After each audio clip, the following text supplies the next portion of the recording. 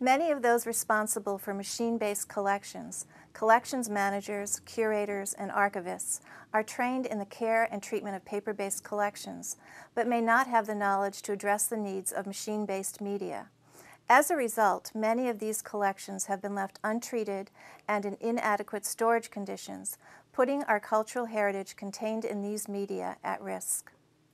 Preserving audiovisual media presents many challenges and expenses. Playback equipment is often obsolete or unavailable, creating a short life expectancy for the media. Quickly changing technology assures the need to migrate to new formats multiple times in the life of a collection. Knowing what is contained in these collections is itself dependent on playback equipment. And deteriorating media may need the expertise of an outside vendor to preserve the original materials, create preservation copies, and to make content accessible through digitization or other formats.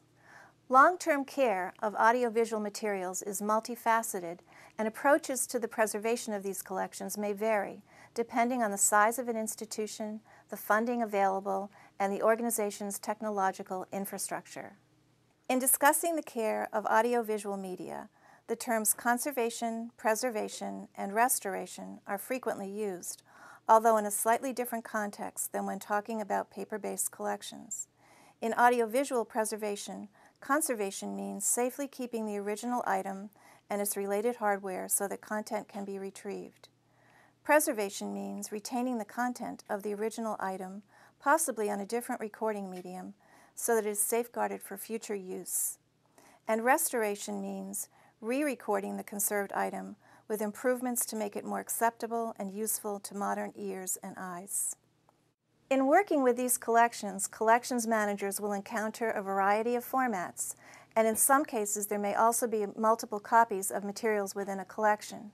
These multiple copies, sometimes referred to as generations of copies, are a byproduct of the production and preservation process. For example, for film collections, Kodak has formulated specific terminology for copies. The production or acquisition copy is the original recording made when the content was acquired. Post-production refers to the editing or mastering copy. Distribution or exhibition copies are made from the edited master. Archive copies are those which are generated later for preservation purposes.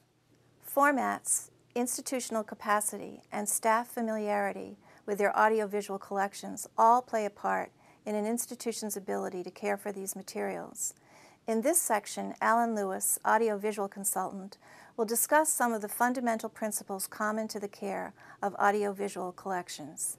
There are certain basic elements that are common to all of the recording media that we deal with as audiovisual archivists.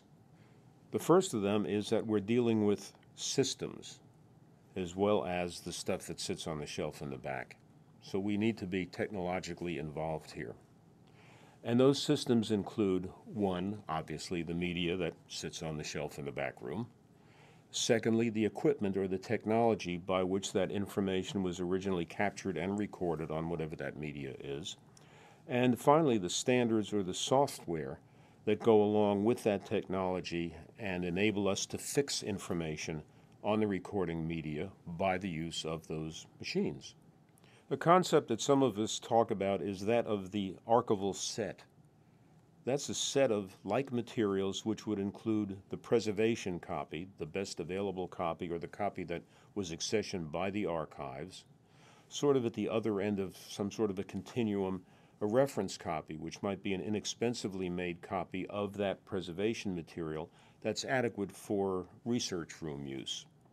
We might also make an intermediate copy, something made from the preservation copy that we can use as a duplicating master when clients come in and they need high-quality copies for some academic purpose or for reformatting and repurposing the material. And lastly, we may get around to making a replacement preservation copy when that highest quality copy that came in and was accessioned by the archives begins to fail because the media itself is deteriorating or the technology that it was recorded on is beginning to go south, as they say. When a collection is offered to an archives, the first thing that the management of the archives needs to do is determine whether that collection fits into its collection policy, whether it's appropriate to come into the archives. Secondly, what's the physical condition of the material? Can you really deal with it? Is it of sufficient technical quality? Kind of doing a cost-benefit analysis to see how it works. Does the potential donor of the material actually have the intellectual property rights to give you that material, or are there constraints to its coming into the archives and being accessible for research purposes?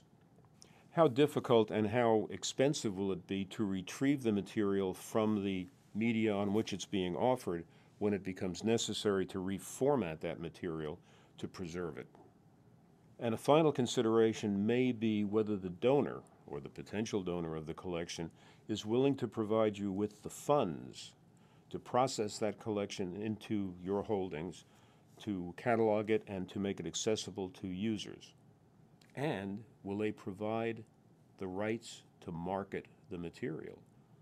Because one characteristic of audiovisual collections is that they are very frequently sources of raw material for repurposing, for making new documentaries for television, cable TV, or audiovisual purposes.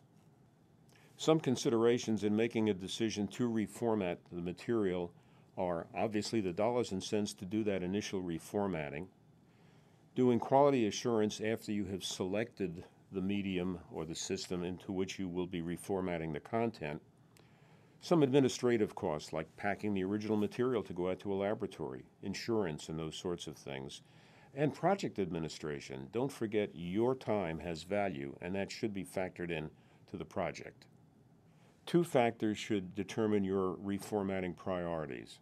The fact that some of your media are probably deteriorating faster than others, and some of your technologies are becoming obsolete faster than others.